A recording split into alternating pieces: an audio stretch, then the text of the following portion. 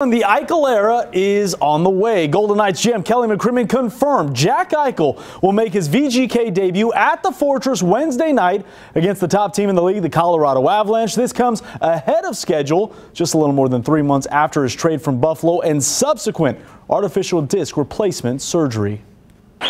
It was anyone's guess when we would see the return of Jack Eichel, but the Superstar Center said February 16th was always circled on his calendar. I think more than anything, it's just that mental hump that you need to get over, right? So I think that happens with any injury, whether it's a knee or a shoulder, or in my case, cervical disc replacement. But I'm confident. I knew I'd made the right decision. I feel great, so I'm ready to rock.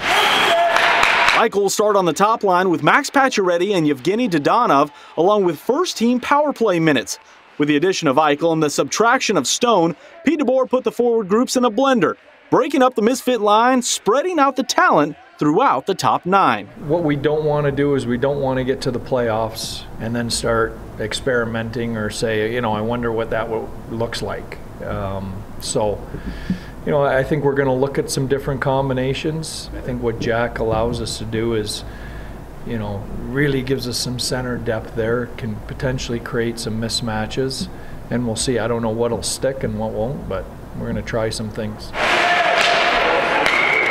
The excitement to see Eichel on the ice in game action was evident Monday morning as all the big bosses were in attendance for practice.